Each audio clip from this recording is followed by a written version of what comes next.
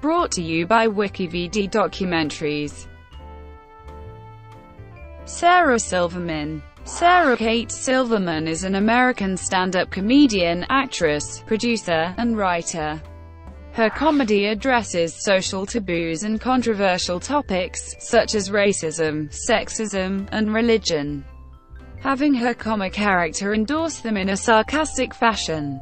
For her work on television, she won 2 Primetime Emmy Awards. Silverman was a writer and occasional performer on Saturday Night Live, and starred in and produced the Sarah Silverman program, which ran from 2007 to 2010 on Comedy Central, for which she was nominated for a Primetime Emmy Award for Outstanding Lead Actress in a Comedy Series. She released an autobiography, The Bedwetter, in 2010. She also appeared in other television programs, such as Mr. Show and VIP, and starred in films including Who's the Caboose, School of Rock, Wreck-It Ralph, and A Million Ways to Die in the West. In 2015, she starred in the drama I Smile Back, for which she was nominated for a Screen Actors Guild Award for Outstanding Performance by a Female Actor in a Leading Role. Early life. Silverman was born in Bedford, New Hampshire, to Beth Ann and Donald Silverman. She was raised in Manchester, New Hampshire. Beth had been George McGovern's personal campaign photographer, and would found the theatre company New Thalian Players, while Donald has training as a social worker and also ran the clothing store Crazy Sophie's Outlet. Silverman's parents divorced and later remarried others. Silverman is the youngest of 5 siblings. Her sisters are Rabbi Susan Silverman, screenwriter Jodine Silverman, and actress Laura Silverman. Her brother Jeffrey Michael died when he was 3 months old. Born into a Jewish family, she considers herself secular and non-religious. She was in attendance when women lit menorahs at the Western Wall for the first time, in December 2014. Her ancestors were from Poland and Russia. The first time Silverman performed stand-up comedy was in Boston at age 17. She described her performance as awful. After graduating from the Derryfield School in Manchester, she attended New York University for a year, but did not graduate. Instead, she performed stand-up comedy in Greenwich Village. 1992 to 2007, Career Beginnings and Jesus is Magic. After beginning her stand-up comedy in 1992, Silverman was part of the 1993-94 season of Saturday Night Live for 18 weeks as a writer and featured player. She was fired after 1 season, where only one of the sketches she wrote survived to dress rehearsal, and none aired, although she did appear on the show as a cast member in skits, usually in smaller supporting roles. Bob Odenkirk, a former SNL writer, explained, "I could see how it wouldn't work at SNL, because SHES got her own voice. SHES very much Sarah Silverman all the time. She can play a character, but she doesn't disappear into the character, she makes the character her."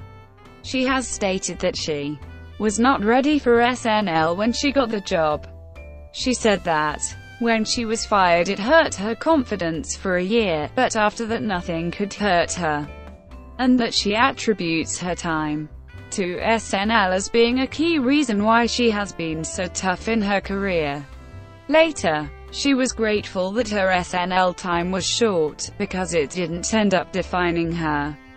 She parodied the situation when she appeared on the Larry Sanders Show episode, The New Writer, playing Sanders' new staff writer, whose jokes are not used because of the chauvinism and bias of the male chief comedy writer, who favors the jokes of his male co-writers. She appeared in 3 episodes of Larry Sanders during its final 2 seasons. She also starred in the HBO sketch comedy series Mr. Show and had the leading role for the 1997 independent film Who's the Caboose?, about a pair of New York comedians going to Los Angeles during pilot season to try to get a part in a television series.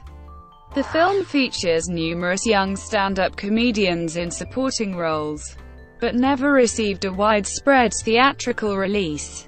Silverman and Sader later made a 6-episode television series sequel entitled Pilot Season, in which Silverman stars as the same character and Sader again directed. She also made TV program guest appearances, including on Star Trek Voyager in the 2-part time travel episode Future's End, Seinfeld in the episode The Money, VIP in the episode 48 Hours, Greg the Bunny as a series regular, and on the Puppet television comedy Crank Yankers as the voice of Hadassah Guberman. She made her network stand-up comedy debut on The Late Show with David Letterman in July 2007. She had small parts in the films There's Something About Mary, Say It Isn't So, School of Rock, The Way of the Gun, Overnight Delivery, Screwed, Heartbreakers, Evolution, School for Scoundrels, and Rent, playing a mixture of comic and serious roles. In 2005, Silverman released a concert film, Sarah Silverman, Jesus is Magic, based on her one-woman show of the same name. Liam Lynch directed the film, which was distributed by Roadside Attractions. It received 64% positive ratings based on 84 reviews on the film critics aggregator website Rotten Tomatoes, and earned approximately $1.3 million at the box office. As part of the film's publicity campaign, she appeared online in Slate as the cover subject of Heat magazine, and in roasts on Comedy Central of Pamela Anderson and Hugh Hefner. Silverman played a therapist in a skit for a bonus DVD of the album Lullabies to Paralyze by the band Queens of the Stone Age. Silverman also appears at the end of the video for American glam metal band Steel Panther's Death to Orbit Metal.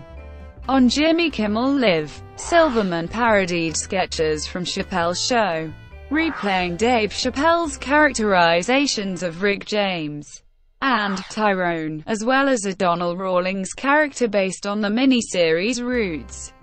In 2006, Silverman placed 50th on Maxim Hot 100 list. In 2007, she placed 29th and appeared on the cover.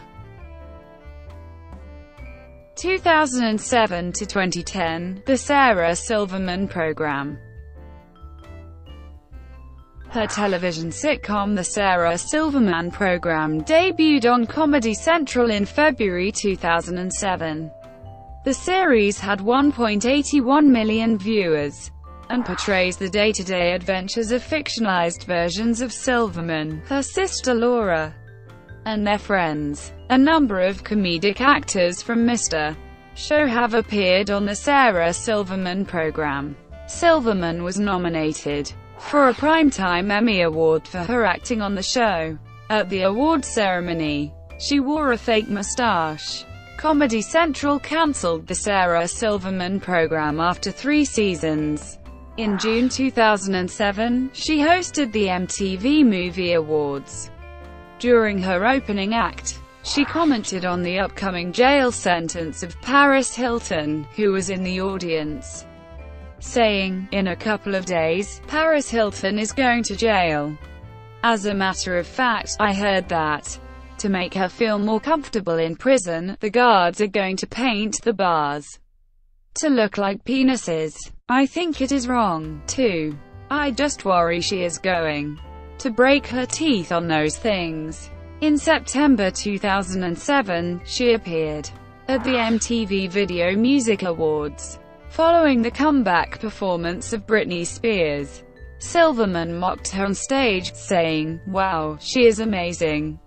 I mean, she is 25 years old, and she has already accomplished everything she's going to accomplish in her life. In January 2008, she appeared on Jimmy Kimmel Live to show Jimmy Kimmel, her boyfriend at the time, a special video. The video turned out to be a song called "I'm Fucking Matt Damon," in which she and Matt Damon sang a duet about having an affair behind Kimmel's back. The video created an instant YouTube sensation. She won an Emmy Award for Outstanding Music and Lyrics at the 60th Primetime Emmy Awards.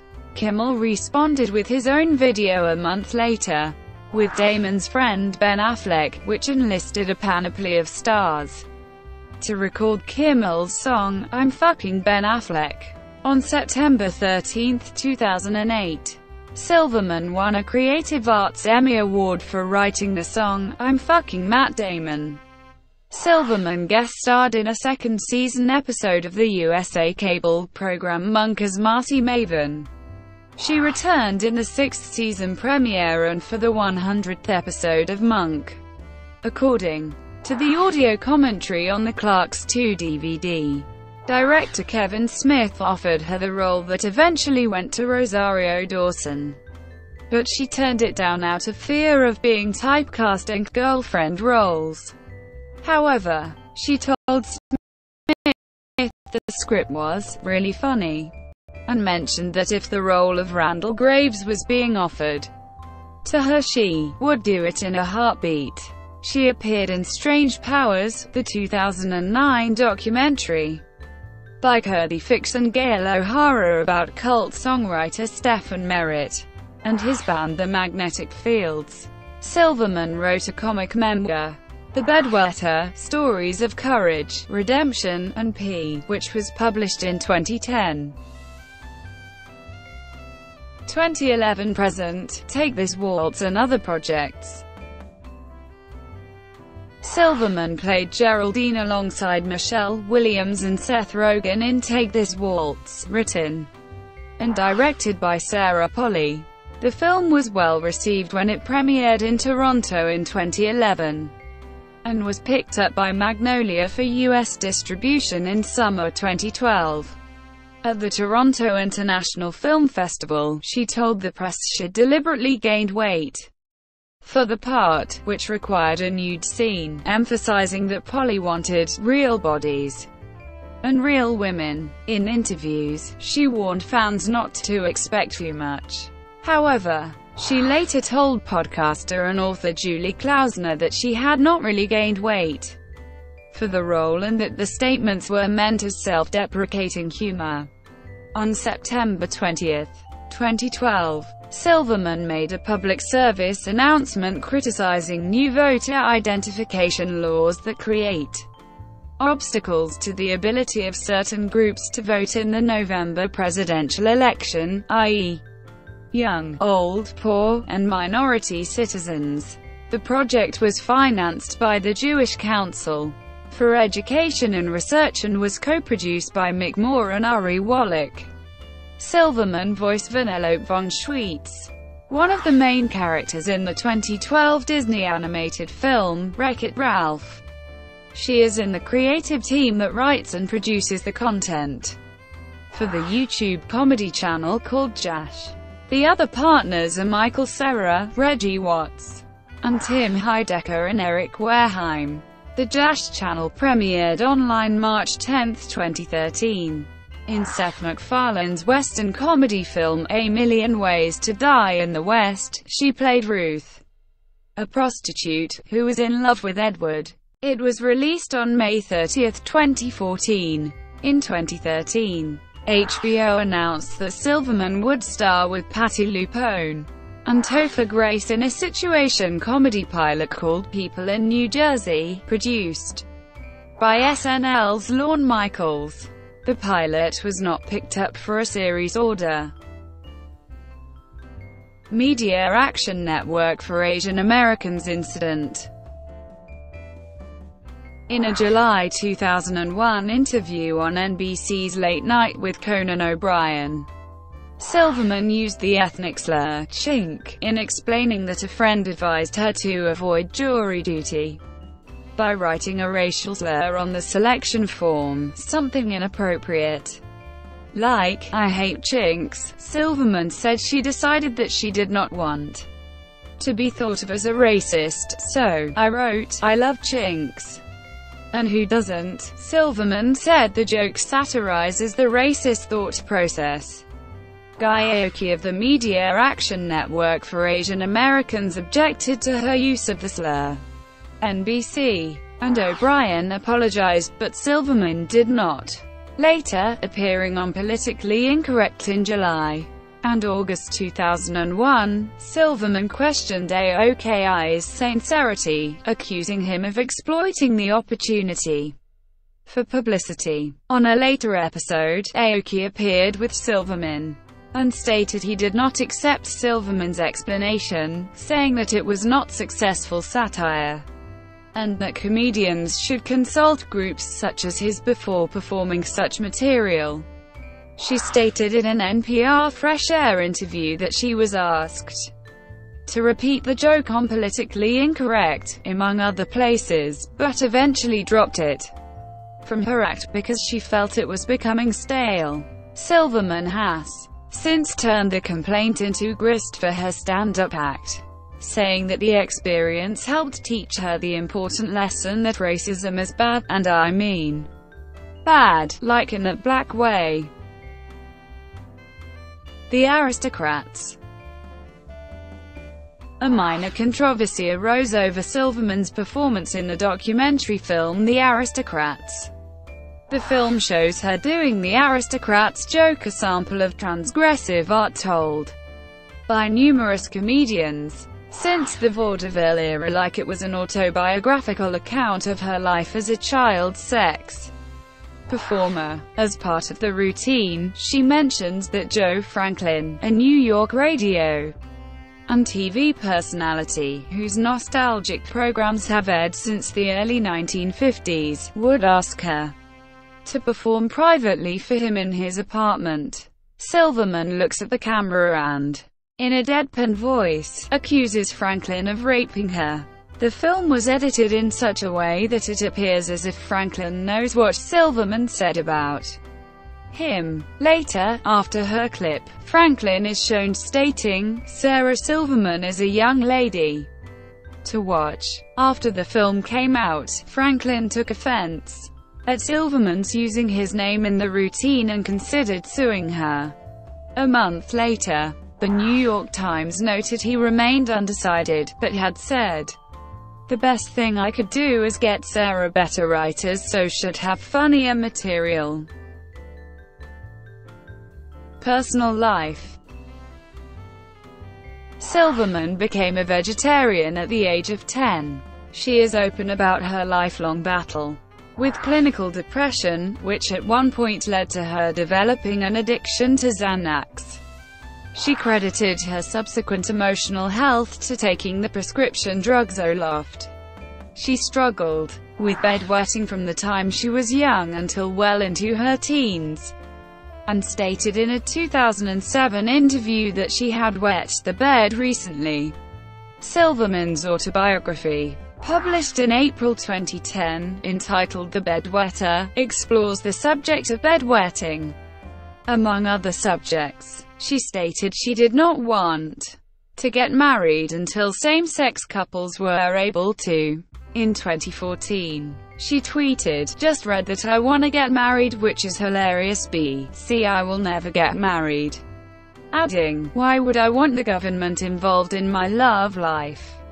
Ooh, it's barbaric." She stated she does not want to have biological children because there's just millions of kids that have no parents in the world, and to avoid the risk that they might inherit her depression. In 2017, Silverman also said that she has prioritized her artistic career, constantly on tour, instead of motherhood. Silverman's biological sister, Laura, played her sister on the Sarah Silverman program. An older sister, Susan, is a rabbi who lives in Jerusalem with her husband, Yosef Abramowitz, the co-founder and president of Arava Power Company, and their 5 children. Silverman considers herself culturally Jewish, which she has frequently mined for material, but says she is agnostic and does not follow Judaism, claiming, "I have no religion, but culturally I can't escape it. I'm very Jewish." Silverman dated comedian and fellow SNL writer Dave Attell. Silverman began dating Jimmy Kimmel in 2002. She referred to the relationship in some of her comedy, joking, "I'm Jewish, but I wear this St. Christopher medal sometimes. My boyfriend is Catholic, but you know, it was cute the way he gave it to me. He said if it doesn't burn a hole through my skin, it will protect me." In July 2008, Vanity Fair reported that the couple had split. However, in October 2008, the media reported they were on the road back to being together. The couple attended the wedding of Howard Stern and Beth Ostrowski, but split again in March 2009. Silverman began dating Welsh actor Michael Sheen in January 2014. In July 2016, Silverman spent a week in the intensive care unit at Cedars-Sinai Hospital with epiglottitis. Politics and activism. In 2015, she signed an open letter which the One campaign had been collecting signatures for.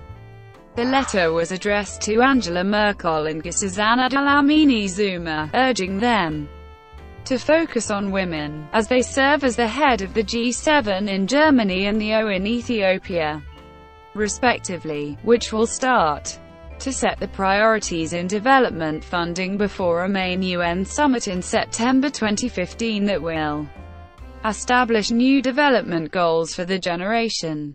In 2015, Silverman endorsed Vermont Senator Bernie Sanders for President of the United States, saying, "He says what he means and he means what he says, and he's not for sale." She had previously introduced Sanders at a rally in Los Angeles, California that drew an audience of over 27,500 people. Silverman spoke at the 2016 Democratic National Convention in support of Hillary Clinton. She urged other Sanders supporters to back Clinton and later, amid some boos from some Sanders supporters, said, "Can I just say to the Bernie bust people, you're being ridiculous." The Washington Post and Politico called this one of the most memorable moments of the night. The New York Times called her speech the perfect breath of fresh air. Michael Grunwald of Politico coined the term Silverman Democrats for Sanders supporters who followed Silverman's advice to support Clinton in the general election. Thank you for watching. Brought to you by WikiVidi Documentaries. Please like and subscribe below.